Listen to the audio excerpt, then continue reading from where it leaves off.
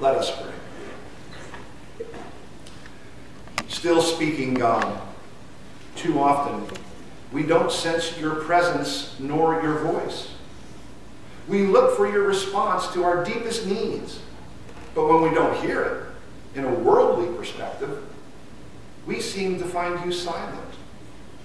Help us now to hear your voice and feel your presence in our daily life as we pray that the meditations of our hearts and the words of my mouth might be pleasing and acceptable to you. In Jesus' name we pray.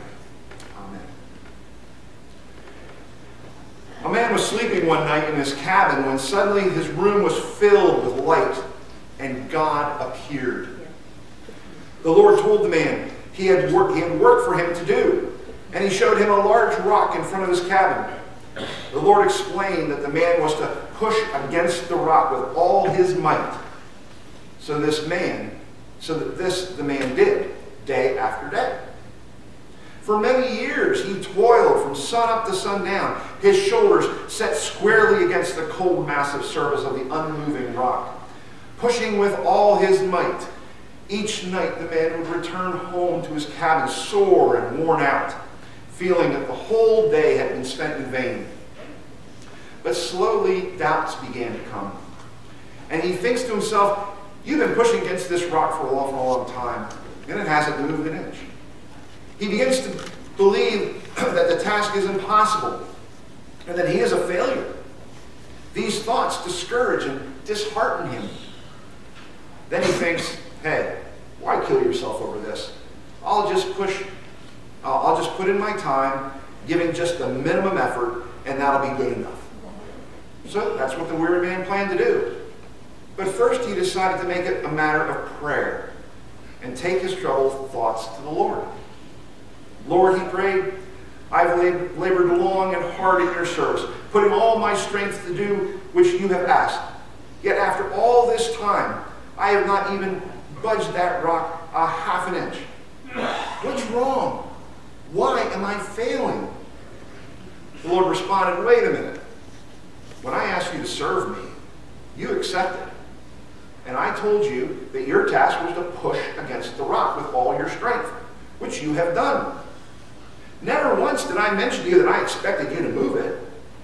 Your task was to push. And now you come to me with your strength spent, thinking that you have failed. Really? Look at yourself. Your arms are strong and muscled, your back sinewy and brown, your hands are calloused from constant pressure, your legs have become massive and hard. Through all that opposition, you have grown much, and your abilities now surpass that which you used to have. Yes, you haven't moved the rock, but your calling was to be obedient and push and to have faith, to trust in my wisdom. That you have done. Now I, my friend, will move the rock. Jesus teaches a prayer to his disciples because they've come to him and said, teach us. Teach us like John taught his disciples. And in the original Greek, it actually sounds, as Jesus does this, it actually sounds more of an insistent type of instructions to his disciples, rather than just suggesting some humble intercessions. Jesus, in his prayer, is promoting tenacity. Tenacity in prayer. He tells us that we are to ask and we'll receive. We're to pray fervently and patiently watch for the results. We're to search and we'll find. We will find. You see, we're to look where God is already working and join in. And to knock. And it will be open. The door will be open. See, we're supposed to step out of our comfort zone and be completely amazed. This story about the man and his friend coming and he doesn't have anything to feed him has two different sides to the story. It has a human side and it has a divine side. And from the human side, this man is already in bed, The kids are asleep, and he doesn't want to get up. Even though his friend has come and said, I need bread. He says, no, go away. But Jesus said, if the man is persistent, if he's persistent, even though he's in bed, he'll get up and give the man what he needs. The divine side of this story says that if mortal parents can provide for children, even though they are not perfect, and even though, as the scripture says, they're evil, okay, can't God do even more than what a mortal parent can do? We are to be bold and confident in our prayers. We're to realize that there is a powerful spiritual reality about prayer. Just like I explained to the children. There's something inside of us. God resides inside of us. God's Holy Spirit, God's own Spirit resides inside of us. And we are to be bold about that spiritual reality. The Holy Spirit is real. God is with us always, everywhere we go, every step of the day, every moment, every minute. God is with us. God knows our innermost thoughts. God knows when we need something. God knows when we are despondent, depressed. God knows when we're joyful and happy. God knows that. But do we believe it? This is why we are to be persistent. Because we have to convince ourselves that God's Spirit is good, is strong enough to actually do something about our condition. We need to be persistent in prayer because we need to be persistent in our own understanding and belief that God is with us. And God looks at us with love, believing that we are of value. We are worthy of forgiveness. We are worthy of eternal life. Our God loves us. And our God finds worth in every single one of you. Worth and value to be forgiven, to be given eternal life, to spend eternity with God. But unfortunately, our prayers, right? Our prayers don't always end the suffering. They don't always end the grief. Not always a happy ending. Jesus had a pretty bad Friday about 2,000 years ago. Didn't work out real well for him. Worked out wonderfully for us, but it didn't work out too well for him. Think about it. God was with him the entire time. God was there.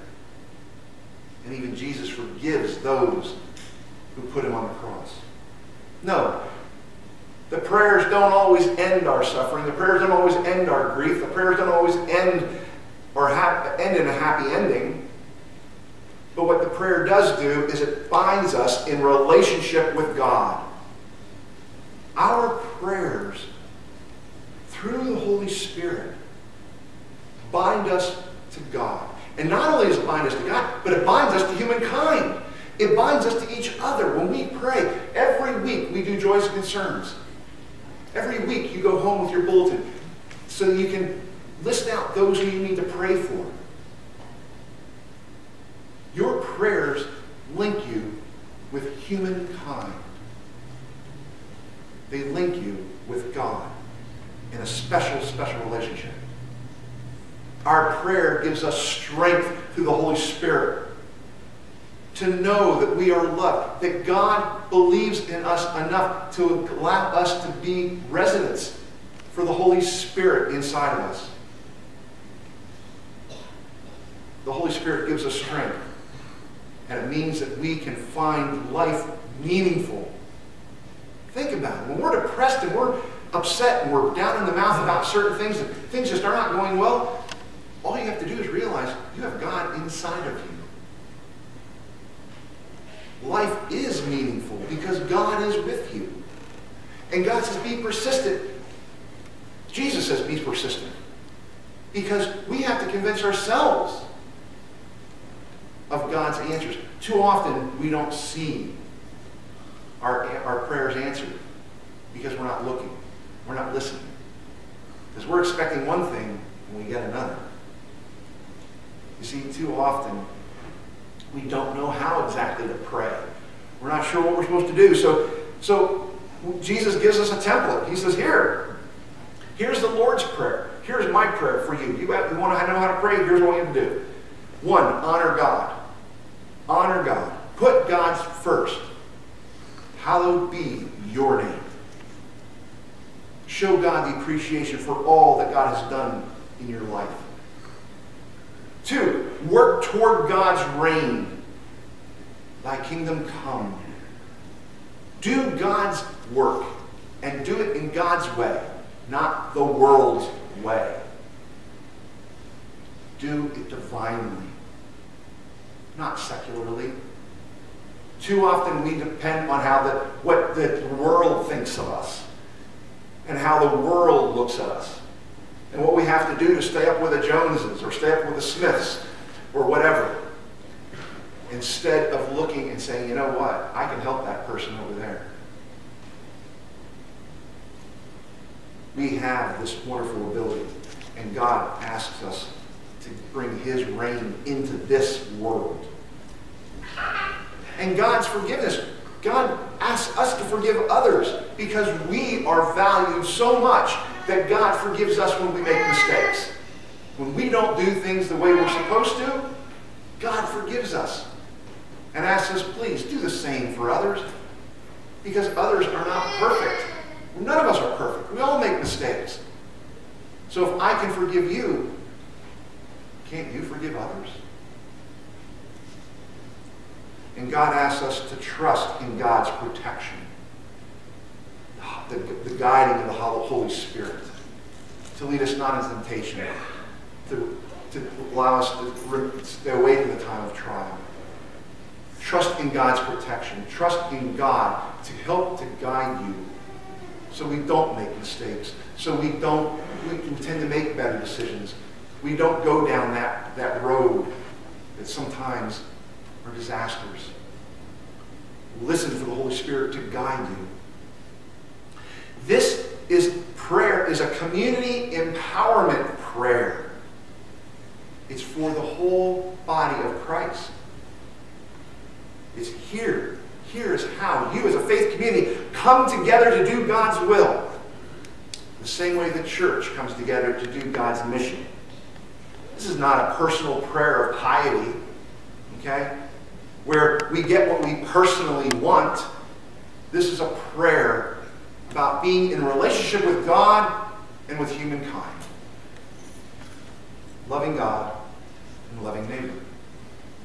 And the fact is, we are shaped by our prayers.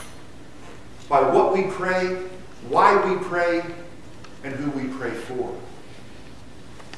You know, it was said in the Bible, it's much better to give than to receive.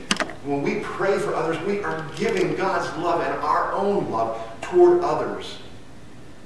What a wonderful feeling that is inside, to know that you are praying to the most powerful force in the universe for someone else. What a wonderful way to share God's love in your own. See, our prayers are our relationship with God. Think about it. Is there anybody on this earth that you are in a relationship with that you've never talked to in your life?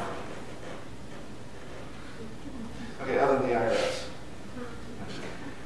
Think about it. To be in relationship with somebody, normally you have to talk to them.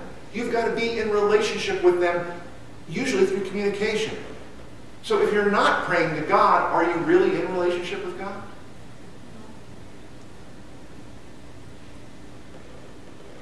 Prayer allows us to talk with God, to be in that relationship, moment by moment, day by day, year by year, month by month, allows us to be in that relationship. And we are to persistently ask and be amazed at the answers we receive. Like I said, sometimes they're not always what you expect, and it's not always in the time that you determine. But prayers are always answered. We just have to be really observant and be patient for the answers. Because just like the man in our story, he wasn't looking that his prayer in fact was answered, that he was doing God's will. He didn't realize it. And that's sometimes what happens with our prayers. We don't realize that they've been answered. I can remember the person coming to me and saying, I prayed for the person to be whole. They had cancer and they died anyway. I said, well, yeah, you prayed to God for them to be whole. If cancer has ravaged their body, how else can they be whole? How else can they be whole? To be with God, cancer-free, completely whole, for eternity. What a wonderful gift. You ask for it and may not even realize you asked for that.